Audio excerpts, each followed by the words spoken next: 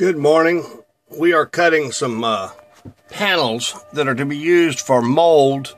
We'll be cutting them out in sections for a brick pattern that is going to be done in an outside type fireplace for David and them that are making the molds.